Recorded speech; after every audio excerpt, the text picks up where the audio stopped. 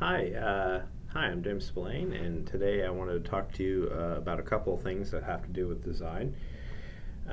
Basically, I want to talk about design, calls to action. How do you create a call to action? And then once you do that, we create that first action. We're actually starting to path a little bit, and this is actually behavioral economics. It's kind of getting a small yes to a bigger yes. And I wanted to talk a little bit about the designs of some of these different web pages and things, and you'll notice a lot of the similarities, and you'll actually start to see it in everyday life after you kind of watch this. But these are things I like to look at and I like to think about. So I just went real quick right now today, and I took a bunch of screenshots to kind of show you how this kind of functions and stuff. So here's Ben Carlson's for president. And it's all right. They say normally if you want someone to do something, look towards it, but he's looking at you. We got a relationship going on here, pretty cool. But what is the action here? You can kind of see quite quickly that the action is endorse Ben. And then, thanks for turning We the People into a bumper sticker. I needed that. So here we are. Here's Ben giving his 2 cents and what he thinks, et cetera, et cetera.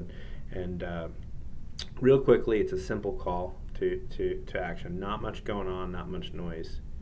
Okay, so see if I can get this to double click. All right, so here's another one.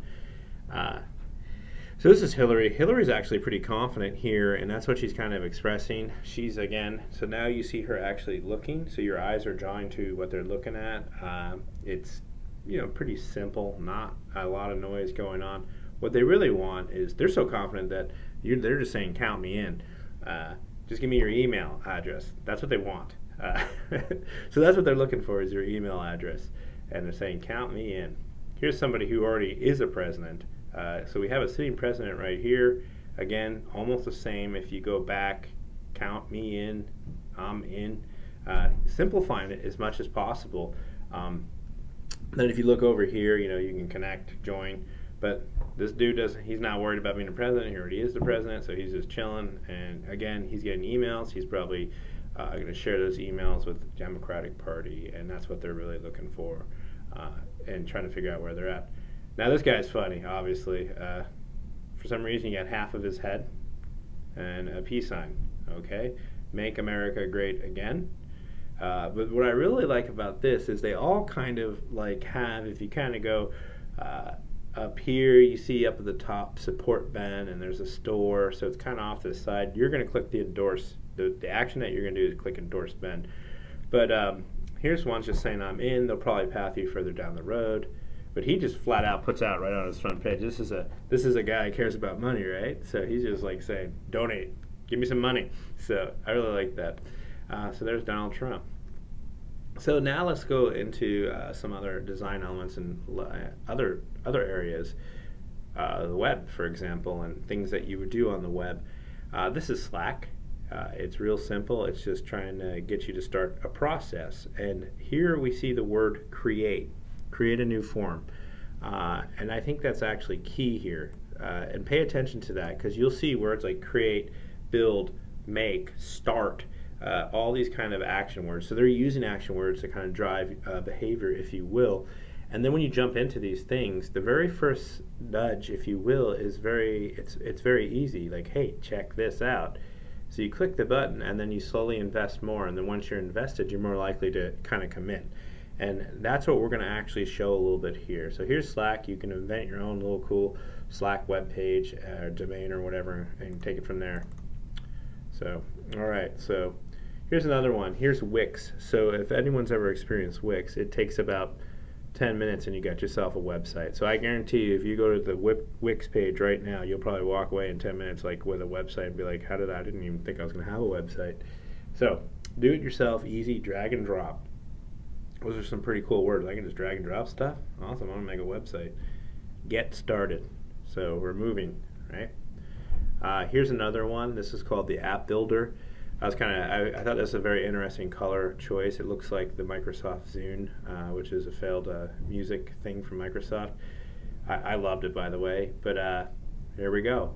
Very simple call to action.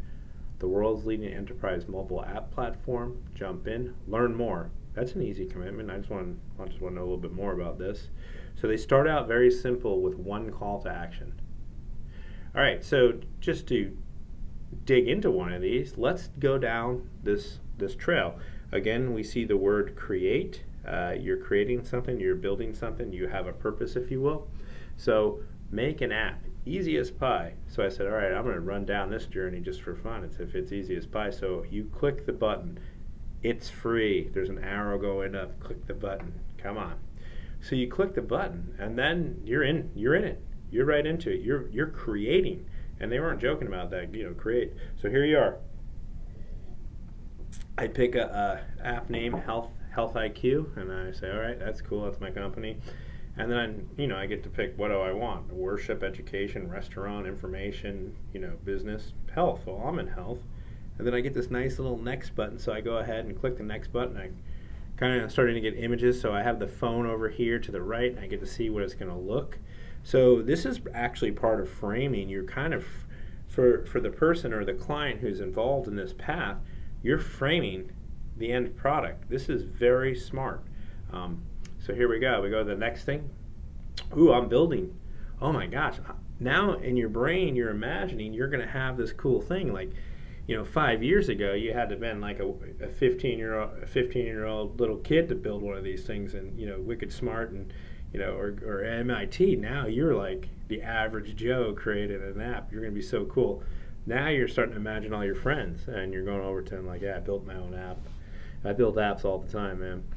So this is what this is doing. It's kind of creating this, and you can create it for Android, Apple, for Windows. It looks like BlackBerry, etc. So here you are, and you start to add content, and it does not get any easier than this. And then it's showing you what it's going to look like as a finished product. Pretty cool. So now you're kind of getting in here. It's like, sweet. So now we're really moving into where you've made a commitment. You started to build something. It's like, you ever do one of those things where you go on the roller coaster ride and they take a picture of you and then they sell you the picture at the end? You make a piece of pottery, you have a good time doing it, you've invested into an experience, and at the end they're like, if you want to buy the pottery, it's $15. Well, here we go. So now I just wanted to see where this would take me. So here's the thing. You're giving up information right here. So now they have this information, and I have to sign up to get to the next level to see what's going to happen. Now here's where it gets really interesting. So which one are they really want you to buy? So it's kind of right out there. So this is, look at this framing that we have going on right here. They're kind of steering a little bit. Obviously, this is the best value one. This is the, white label, no ads, etc. But this is where it gets really interesting. You're working with a set of numbers, so that's called anchoring. So we have $0 to $33 a month. Our brain's trying to deal with this. Maybe it's a little confusing, and that kind of seems high. Like, in my head I'm thinking, I can't tell my wife $33 a month. This 0 one looks pretty sweet, but then I look down, it says app editing, and it's crossed out. So whatever you do, you got it. You can't mess with it, you can't play with it. And then you look at platforms that are supported, and ads, relevant ads, so you're going to get ads. So you're like, well, I basically got to pay for this. So then you kind of end up thinking about this $19 a month or $33 a month. Then if you look at, so at the bottom of this page is this. Now this is where it starts to get a little bit sweeter, because you're kind of starting to think in one realm. And then you're like, wait a second. They flip it. So if you look up here, you have basic, gold, platinum, and now they flip it the other direction, and they show you the first one, basic. So they move you from 0 to $33 a month. Now you're saying, well, I don't want to deal with this monthly basis. I would just rather get it over with. And now your brain is starting to shift, and you're starting to think, you know what, $500 for an app ain't bad. I might as well just do that one. And then you think for a second, but that's the basic one. That's that cruddy one that, okay, fine. Gold, lifetime, all right, $1,500 for an app.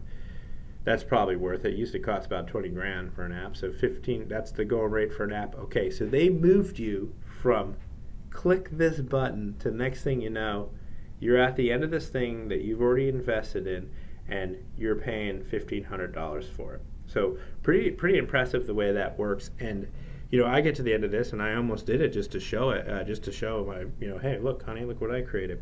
So again, when we look back at this and we're kind of looking at what's going on, there's about 15 different things going on right here, with the behavioral economics, with design, simplicity, neuro, the way your eyes move across the page, all this cool stuff. But I think one of the bigger things that is going on is people gravitate towards pleasure. People avoid pain but gravitate towards pleasure. And Daniel Pink says in the book Drive, and you'll hear me talk about that a lot, is people want purpose. What are they going to do?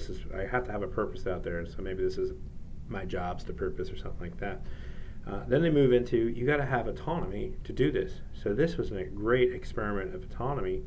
And then along the way, you get mastery. So you get to build this thing, you get to learn about this thing, and that's what feels good. And I think that's a lot of what's going on with this DIY generation or time in the world and stuff like that, is it feels good. You're creating, you're making, you feel good about what you're doing, you're getting mastery. Now, that'll be $1,500, please. All right. Thank you very much.